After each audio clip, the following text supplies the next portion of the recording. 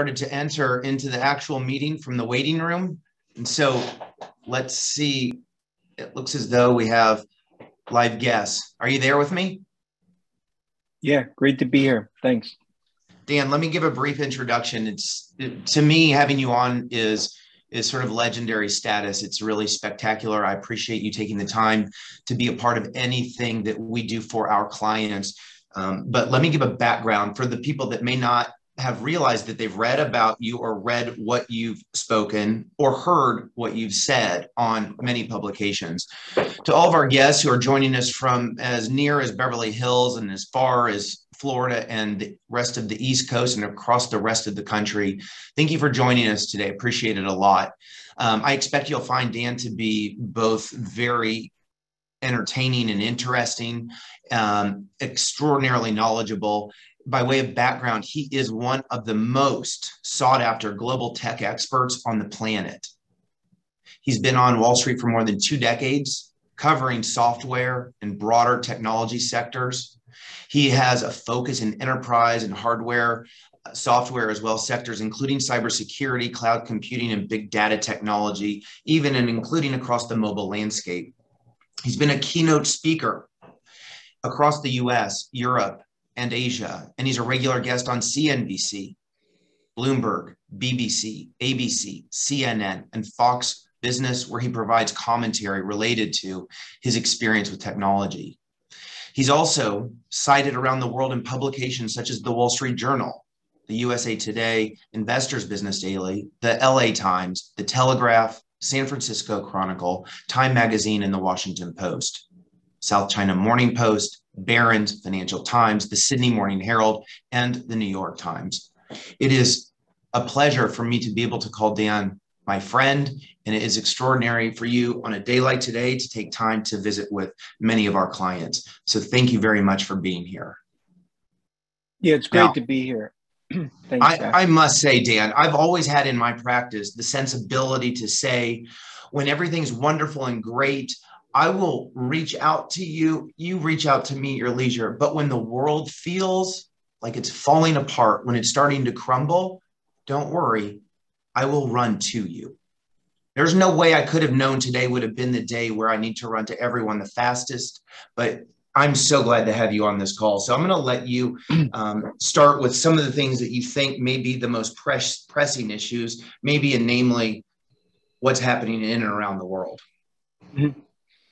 Yeah, and obviously, look, I mean, and also I want to make this as interactive as possible. So any questions, put them in the chat, email Jeff, Connor, anyone from the team.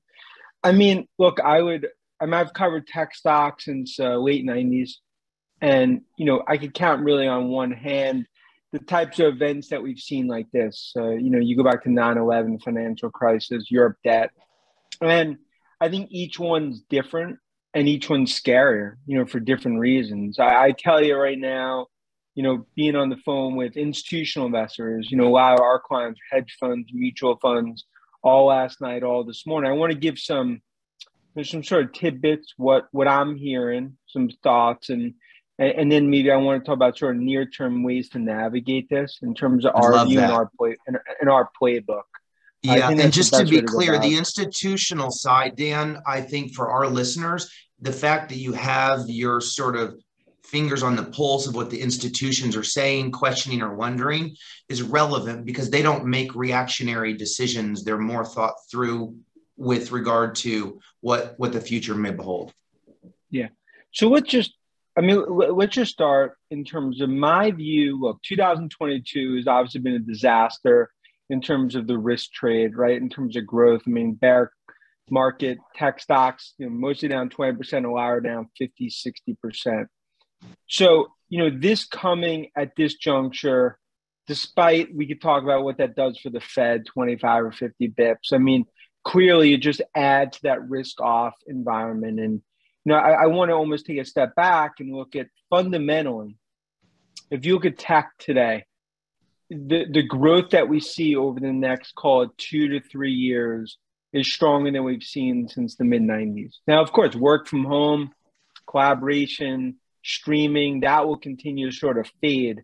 But in terms of cloud, 5G, the chip cycle, cybersecurity, and in terms of what I view as next-gen technology spend along with electric vehicles, I view it as the strongest that I've seen, really going back to mid-90s with sort of the build-up of the internet.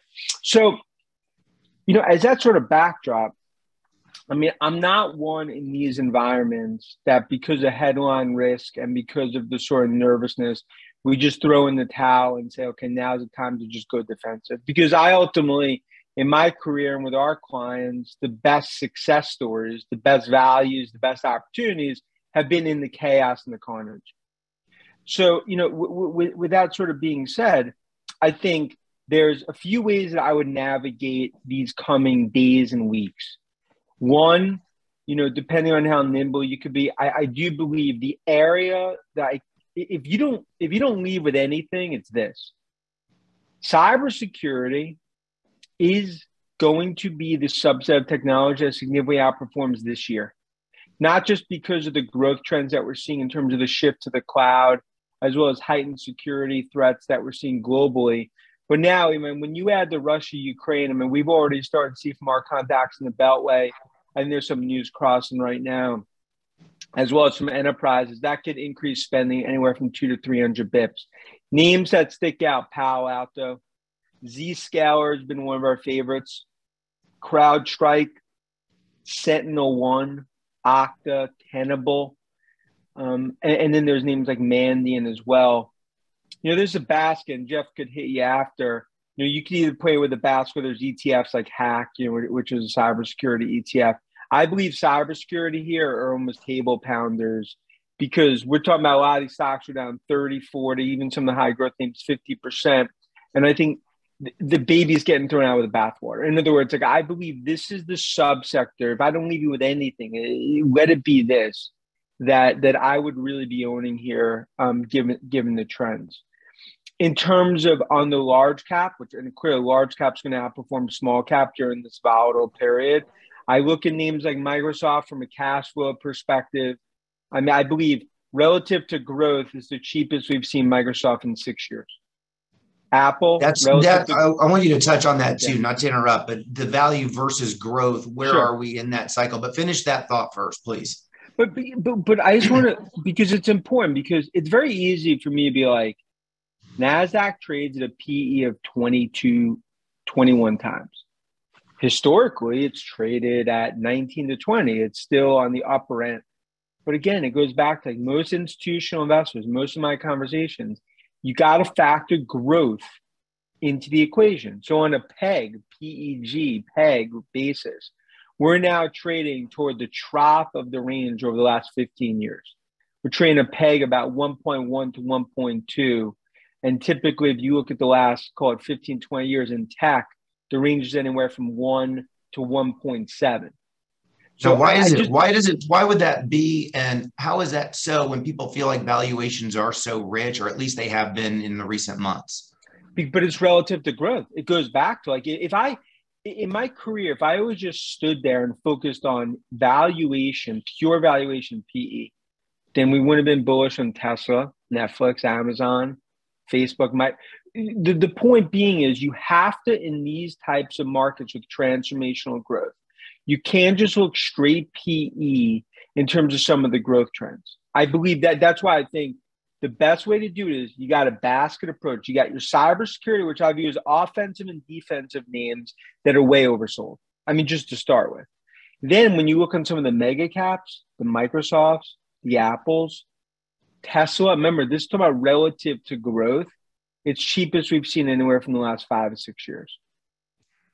Wow. And Jeff, it comes down to now, if you want to go conspiracy theory and be like, well, what happens if this causes China to then go after Taiwan? Remember, we could play that game, but in terms of what's in front of us from a bell curve perspective and a risk profile, I believe right now, a lot of my institutional conversations, more investors are looking for longs and how to play and what to buy in the rubble. Then let's just say I'll compare it to March 2020 with COVID. Just hit the sell button, get out, buy gold, done, hide under the blanket. Yeah, this seems like it will be an opportunity for investors when we're in an environment where all the factors seem to be lining up sort of against us, creating the lesser favorable circumstances. Inflation obviously is persisting with the recent numbers at 7.5% on an annualized rate, with interest rates scheduled to go higher. And some firms, JP Morgan says likely every meeting for 9 consecutive meetings could increase. And then, of course, Russia and Ukraine. So all of these work against the backdrop of a favorable circumstance for an investor. So let me just be clear. Even though those create chaos and they may create opportunity for you as an investor, I think it's only appropriate that I say it now. Well, we have an opportunity to make money, to have a better portfolio that's richer in value in the future than it is today.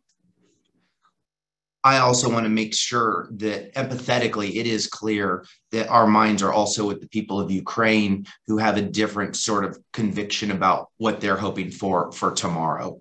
And we always want to make money, but from a humanitarian standpoint, we're thinking globally. Yeah, but Jeff, I mean, to that point, of course, I agree with you, but there's a better chance of me playing in the Masters in April than there being hikes at every meeting over the next 8 seconds. I mean, the point is that's what I want to hear also. Yeah, so let's just be clear, like what's happened. Like a 50 bip hike just got tossed off the table. So the point is, like with Ukraine now, Fed's going to have to be a lot slower in terms of the rate hike, which obviously is positive for the 10-year, a net positive for tech. Now, inflation hawks will say, all right, well, it doesn't change that dynamic. But I do believe that's why tech in some of these areas are maybe outperforming, especially in today's market. Yeah, I see that. Just to hit that. And also, look, I mean, I sat next to an economist for 10 years in the office next to me. So if I believed everything he said, I would have never owned equity since 2000. Just to level set there, right? So in these environments, all the haters come out, fire in a crowd theater, I get it. But that's why it just goes back why we're doing something like this. It's just let's focus on fundamentals, the broader market growth. Russia's less than 0.002% of global IT spend. That's the kind of conversation and talking points the guests I want them to hear, need to hear, and are relevant. Thank you. Well, it's important because now you could be like, well, no, but Russia is going to cause higher oil, which then is going to cause a risk off. And remember, it goes back to like when you go into these geopolitical, I'll call them black swan events, I think you got to be careful in terms of trying to peg the risk. And you got to put some base case and best case and worst case scenarios. But it goes back to, from a portfolio perspective, like you want your free cash flow stories, names like Cisco, Checkpoint, Fortinet, some of the chip players like an Intel, which I think, continues to sort of fit that bucket. But you want to have the offensive portfolio too, because I believe we look back at these periods as more of the opportunity rather than, wow, market was telling us something and we were just going lower. Well, you mentioned chip makers. I think that's sort of a hot button that every one of our clients is aware of. Even if they're not thinking about their own products, they know that certain car manufacturers had to stop putting the heaters in the seats, that the delay to receive certain product is so much longer. Where are we with maybe a combination of the supply chain and also chip manufacturers and chip makers? Well, yeah, I mean, but just think about like we're coming off a once in 100-year pandemic, and it's the worst supply chain shortage in the last 40 years. So, obviously unique environment, but from a supply chain perspective, coming out of Asia, and we do checks basically every week, it's actually moderating going into March, April, May. Now, some will be like, okay, well, Russia, Ukraine, does that potentially negatively impact it because it may be some of the material that goes into the chips? 5% of chips material come out of Ukraine. Most chip makers have already diversified their supply chain. So chips, AMD specifically, Micron is a cash flow name, Marvell is a 5G play. and as well as even Intel, like I talked about, is sort of that sort of basket approach on value is the way to play chip. I mean, when I look in NVIDIA below $200, unless you believe the chip cycle is ending, then that's a significant risk reward that I'd want to own. Yeah. But it all goes back to like, this is not going to be a Cinderella story and roses and champagne over the coming days and weeks. But it's these environments that create the opportunity, right? At Tesla at 1,100 felt like it's going to 1,400. Now it feels like it's going to 500 and no one wants to own it. Yeah, okay, people have a funny way of remembering that which happened last. They remember best and sort of forget and don't have the perspective that they could have. Just with that example is perfect. But that's why, but Jeff, that point, like it all comes down to just growth and fundamentals. And like I've been, fortunate enough in my career to break bread with, Job and Cook and Ellison and Balmer and all, Gates and everyone. And it's given me perspective because just to be clear, Steve Jobs of Apple, Bill Gates of Microsoft, just wanted to make sure some of these names are, who you do break bread with or have.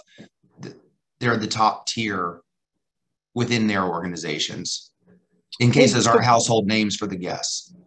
Yeah. Well, I think part of it, and there's other, and obviously CEOs, every week that we're, interacting with. I think sometimes, especially early on in my career, I was so near-term focused. Okay, well, when's the product coming out?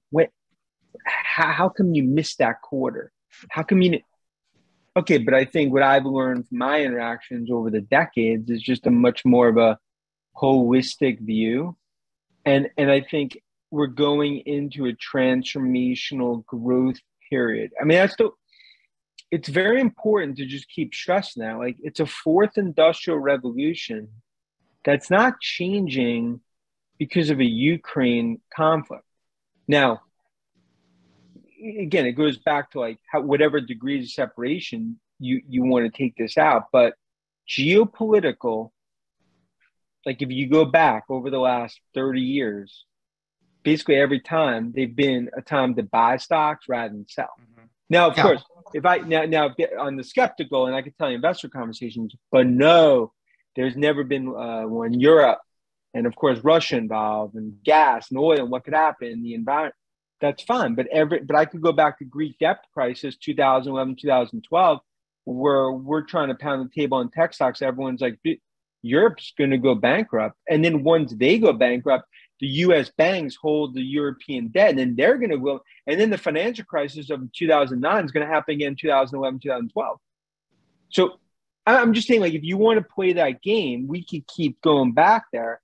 But that's why, like, Jeff, that's why we're doing something like this, because I think it's important to not just be pie in the sky, but just be like, look, these are the names you own. This is how you navigate it. And I think you need levels too. In terms, like, there's some need, like today, like if you look at tech today, at one point, like tech really started to rally because it's gotten to what I view as the most oversold that I could remember since 2015. Now, what do you think? It may stay at levels like this, but it still could create a really attractive buying opportunity.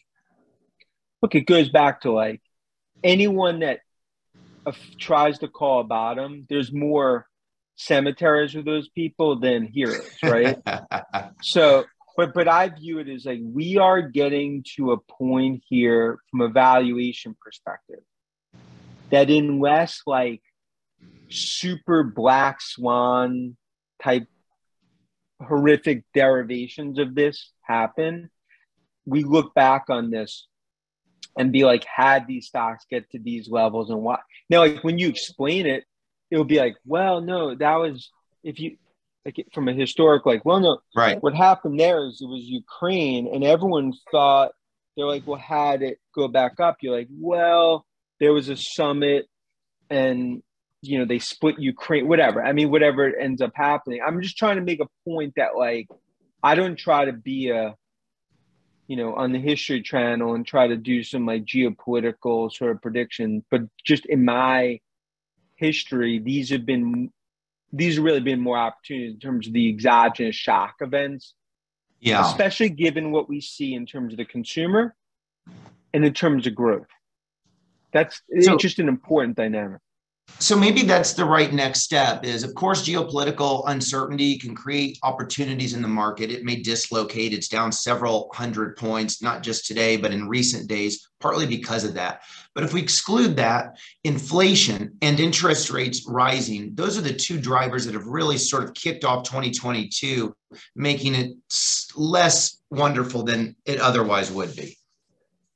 What about just keeping those into context?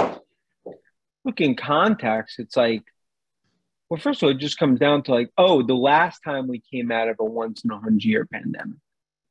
Like, I'm just saying, it's like, oh, the last time we came out of a once in a 40-year supply chain. So we're going to go through this, like, the party's over, Fed's not accommodating, but it goes back to like, in this environment, that whole Fed story, just to be clear, just got taken off the table. So most of my conversations with investors is not that no one wanted this situation, but I'm just trying to say, like, the Ukraine situation has significantly changed the course of the Fed policy over the next, especially in 2022. Yeah, I think that is easy to digest. It's funny, not funny, but it's the reality. 3 weeks ago, we were talking about all these rate hikes, 4 or 5 rate hikes from the Federal Reserve were priced into the market. Not long after that, about a week after that, his inflation number showed up at 7.5%. The new and concerning element was maybe that next rate hike is going to be 50 basis points.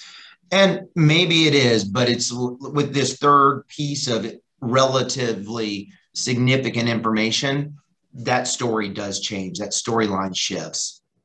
Well, also, a significant piece of the inflation factually is coming from the supply chain and logistics shortage globally. And that's why it's important to note that in all of the chaos here, the supply chain issues are actually moderate. And that's an important dynamic for chips. And that's why it's our view, like, I think chips are mispriced here. I believe we're going into just a massive cycle when it comes to not just 5G, but especially AI and a lot of other technologies. You look at electric vehicles, go back to the numbers. I mean, it's 2% of automobiles today in the US. And so let's make this more fun. Talk about the electric vehicle, the autonomous driving, the sort of reality that what was once just Tesla for a household name now may become Rivian, may include Lucid, but also Audi and every other sort of manufacturer from Ford to General Motors playing in that space. Well, EVs, it's the biggest transformation to the auto industry since 1950s. So we're seeing just a huge dynamic that's taken place here. Now, originally it was Tesla that really owned the market, and they still do 85% market share. But now you're seeing the likes of Ford, GM, VW, and others go after EVs because, we think it's going to be, today's 2%, we think it's 10% by 2025. 25% of automobiles will be EVs by 2030, which is my belief that, like, as much as we talk about software and chips and some of the large cap names, I mean, you have to own EVs because, and it's not just Tesla. I think there's re-rating names like Ford that's going to start to get re-rated on EV. I think GM. And then I think there's names like Rivian. I mean, go back to Rivian. Like, Rivian's a stock here where they're going to transform the pickup truck and lifestyle vehicle that we're seeing play out. I mean, they're just announced another plant coming out of Atlanta. And that's one where, like, it's going to take a year or two for them to grow into the valuation. But you look at a name like Rivian, that's a name like you could start to nibble at in these types of risk-off environments. Right. I mean, I think, and you look at names like Lucid is another one. There's supply chain plays like a Li-Cycle, which is an EV recycling play. So, and then really, like, the cherry on top of the sundae is going to be FSD, full self-driving, because that's something where when we start to get to level 4, Tesla, continues to be way ahead. Obviously, Waymo, which is the Alphabet moonshot project, and some others, Aurora, are significantly ahead. But FSD is going to be real, over the next 4, 5, 6 years. And it's an important trend that I think when you think about longer term investing, you need some exposure to that, in my opinion. I appreciate that. The full self-driving is almost like hard to get your arms around. Even if you've used it, you can see how well it works, but you also see the obvious imperfections that still exist. The reality is, though, we're moving closer to that than we are backwards. And when you say this is a revolution, it really feels like it. It's like from a horse-drawn chariot to the automobile. Like we're making massive advancements in that space right now, especially when you see fuel at $6 a gallon out here.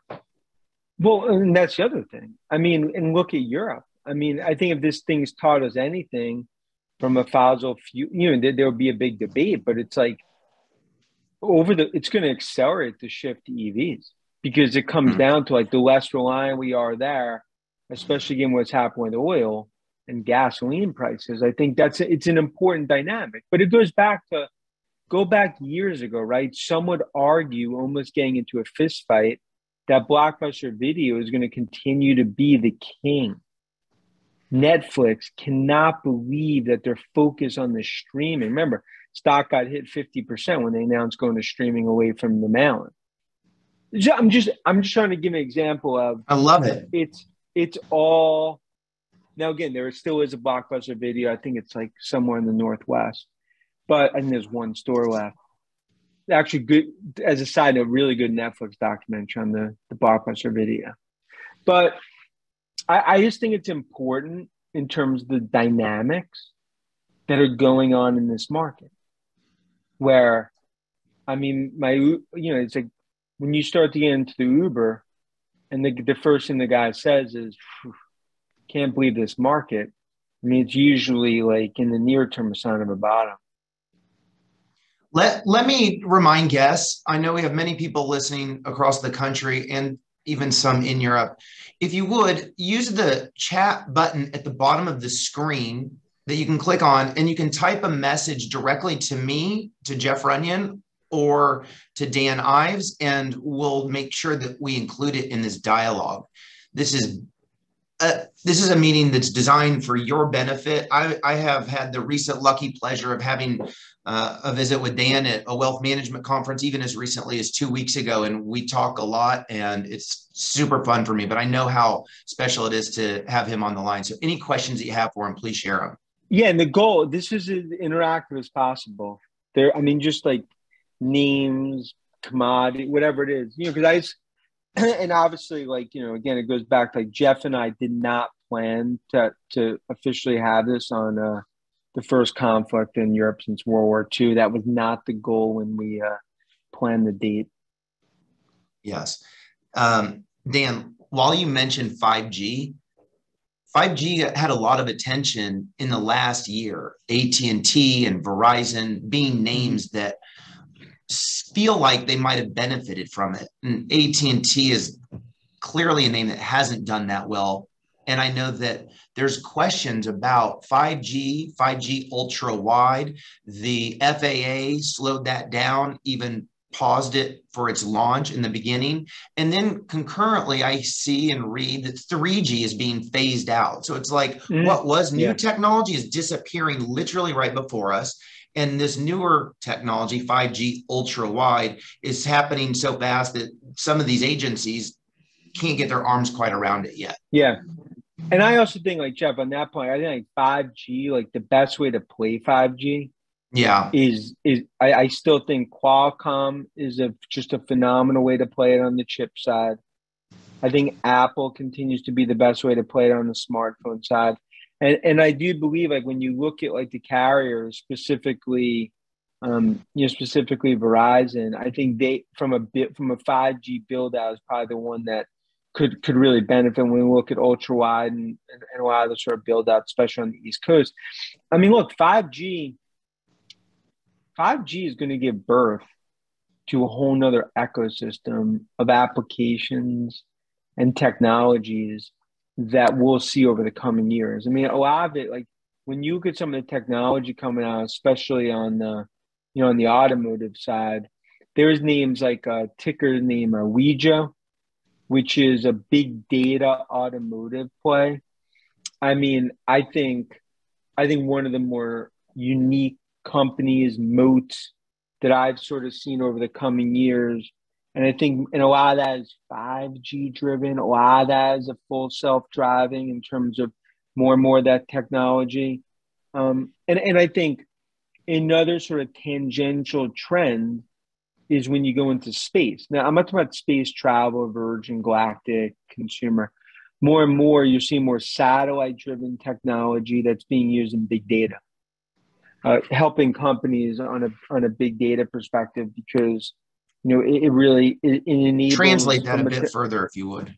So what that basically means is that by having satellite technology, okay, you're able, whether it's agriculture, whether it's ESG, whether it's civil, whether it's enterprises, you're able to get a lot more data in real time that companies, transportation companies, automobile companies could use that they can never get access to.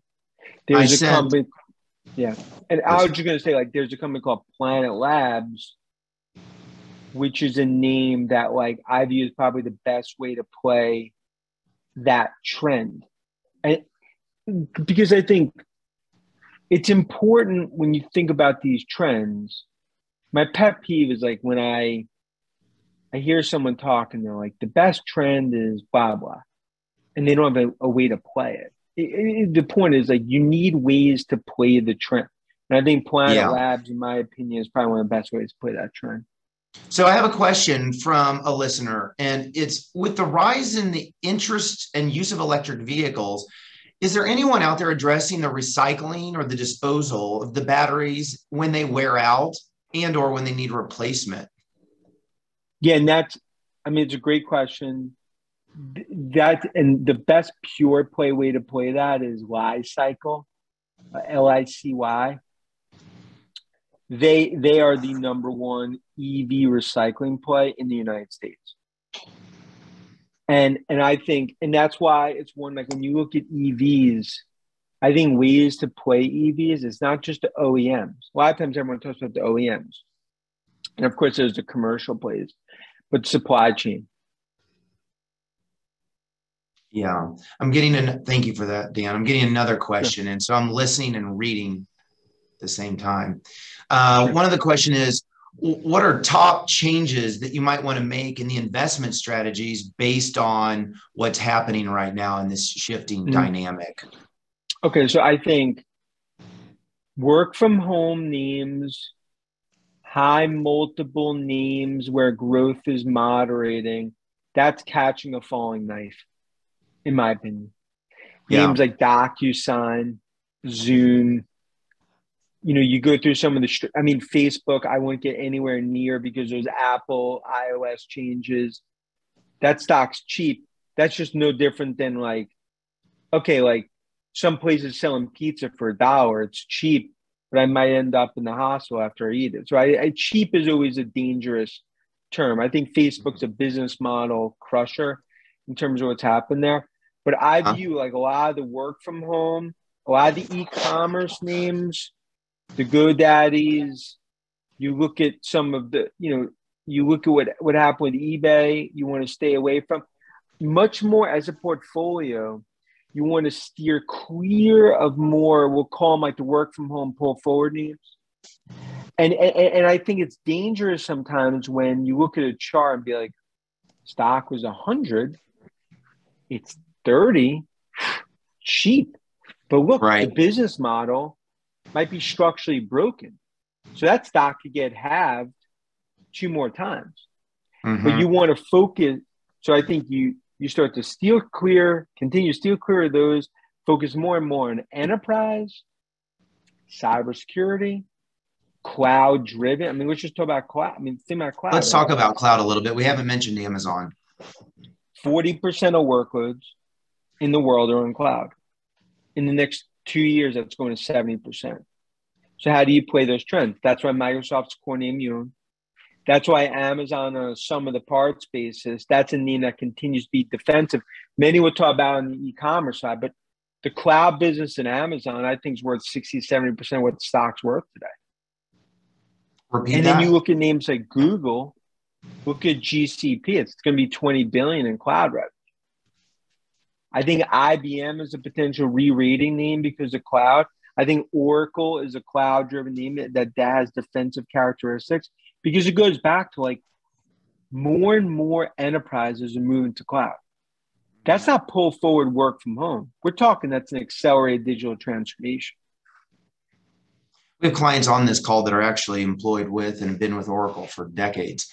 It's sort of interesting and reassuring to hear from some other outside analysts what your remarks are when they're sort of in-house seeing it live and how much that demand is increased. But Oracle is a good example of like, let's just talk about like Palo Alto and Oracle. Mm-hmm. They're both examples of companies that had huge install bases, went through growth challenges. But now there's a renaissance of growth because of cloud. And it doesn't have to be perfect. Even if it's 10, 15% conversion, the stocks get re-rated. And I think Oracle and Palo Alto, both because of cash flow, because of their install base, because of valuation, they're safety blanket names. Right. Right. I had a couple of other thoughts. When we talked last, we talked about situational awareness. When we're at a meeting like this, what do you feel like that means from now looking forward? We have plenty in our situation that's very dynamic and shifting quickly. I think situational awareness is, I'm not going to do this session, with you and obviously all your clients and just talk like I would be talking 2 months ago about trends. Right. Where you got, I think situational awareness is just the world is different today than it was 24 hours ago. And you got to adjust, pivot, and make changes based on that. And I think that's why I think it's very important from a data point perspective. And obviously it's unique because we get a lot of different data points. It's important to understand the lay of the land, what's overdone, what you own, and maybe what are head fakes. Because like in these environments too, like you get head fakes, right? Like all of a sudden, like we wake up tomorrow, NASDAQ futures is up 3%. There's some erroneous report about, it's a ceasefire. I'm just giving an example. And then all of a sudden it was just a head fake. Yeah. And situational awareness too is that in these periods, weekends are news flow. Sunday night when futures open up at 6:00, you got to drink a lot of red wine, cognac, or, whatever you like to do when those futures come up. Because, it's that type of, to buckle the seatbelt period. It's nerve-wracking. But again, it comes down to like, own, then go to cash and lose 7% on your cash, given the inflation rate. So with inflation, it's all based on like, and Jeff knows the story. Like a month, I remember this pre-Ukraine, like what, 3 weeks ago, or whatever, or 4 weeks. I'm going to like West Coast, and some woman next to me, like older woman, like and I'm sitting there on my AirPods. She hits me on the shoulder. I'm like, "Oh, do you need help with anything?" She's like, "No, I'm sorry to bother you, but should I sell tech stocks now?" I'm like, well, first off, you got to consult your financial advisor, and it depends on your risk profile. But I'm just trying to give a highlight of like the nervousness in this environment. But it comes down to like, in nervousness, in chaos, creates opportunities. When everything's going up and to the right, I could get one of my 2 dogs upstairs and bring them down. They could do the webcast. So I'm just trying to explain, put it this way. I had 15 clients call last night after 7:00 because of this. Mm-hmm. Last week, It was None. 0 clients calling. Yeah. Like, I'm just trying Yeah. to say, like, in these environments, it breeds the hand holding. Yeah. And if you liked names 3 or 4 weeks ago, to not like them now at a lower price, it's hard to make a case that that makes sense unless it's materially because of one of these events. But that's why you got to break down breakdown. It's like today, it's like, have the growth drivers for Apple changed? What about the valuation? People still buying iPhone? What's the consumer environment? Has supply chain changed? Now I could tell you, like, from my Twitter, I'll get like hate mail and people be like, well, no, you can't be bullish on Apple because now this could cause China to go after Taiwan, which would then ruin. Look, if you want to go down, the point is, like, you're always going to have all different variables. I like to look in the base case and protect myself, and rather than being like the fifth derivative, because I think that's just sometimes I think it's a dangerous game on both bullish and bearish when you go, down that. I mean, just like 3 months ago, like, I talked to somebody, like, yeah, I'm quitting my job to trade Bitcoin. I'm like, whew. Yeah. And what do you think about it since you mentioned it? I think it's scary, the correlation with tech stocks. I mean, let's just go back. Like, the whole goal was Bitcoin was going to be gold-like. It was going to be a hedge. The fact that Bitcoin is trading in an R squared of like almost 1 with tech, it's concerning. And I think it also shows like how much weak hands and a lot of guys, a lot of people getting called up on leverage. And I think you're seeing that trade unwind. Yeah. I almost always, just with everyone that's on this call, know that I'm less often going to talk about commodities and currencies in general, even though we're in a period of time with oil that can easily become a topic of conversation. But in 21 years of being in this business, I don't ever have a period in time when I recommended buy the Australian dollar, buy the Iraqi dinar, buy the euro, the Japanese yen. So it's not likely that I'll be in the camp to tell you to go out and buy a lot of cryptocurrency. It could be something that's real, that continues, but you have to understand the risks that accompany it. And the money that we manage for people, typically they're not interested in that level of volatility. Well, and also it's important what's happened today, because in the most volatile shock event, I mean, you could say since COVID started March 2020, or from an event perspective, I mean, you could start going back to like Iraq War, 9/11, and others. Like, if you start to look at Black Swan events. Yeah. Okay, how did Bitcoin trade today? Yeah, right. And I think that was a concern in terms just from a correlation perspective. Right. Any other questions from guests? I see one comment that in addition to the recycling play, Redwood Materials in California just began recycling EV batteries. Any familiarity with that? Yeah, and that's small in terms of that relative to life cycle. Yeah, but that's a good company. And they've still, and I think there's many that have started to go down that path. It's just as a pure play, life cycle. I mean, they have a monster factory in Rochester. Like that, to me, there's gonna be others like Redwood and others, but I'm saying life cycle is more of a pure play, and they're already at scale. Yeah. And just to be clear, in a call like this, there's no motivation. Conflict of interest do not exist. So it doesn't matter if you buy, whether you do or you don't, there's no motivation from Dan or from me. I just want to make sure we have all the content in front of you. We've covered tons of material, Dan, and I appreciate it a ton. I made a promise to all of the people that we sent an invite to that I would try to keep it short enough that you would be interested to stay tuned, but just enough that you would absolutely gain knowledge and or content in being a part of this session. If there are any other questions, please send me an email or add it to the chat. But otherwise, oh wait, I might have one more. Hold on. Yeah, and also if anyone wants to reach me, Ives Tech on Twitter, or I'm on LinkedIn too. I think we've covered almost all of these. One other client has a question, had 3 questions, but the final of the 3, if we're looking 5 to 10 years out, where should we be looking in terms of investment? And we may have already iterated some of it, but maybe echo it. and knowing there can and will be ups and downs during those windows. Like one of my favorite questions from a client, even a couple of years ago, always wants to know from an innovative standpoint, what do the next 10 years look like?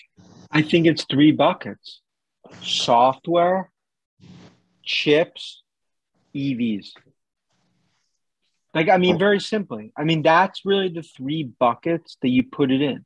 You pick your own name based on your own basket, based on risk profile. Those are the three buckets.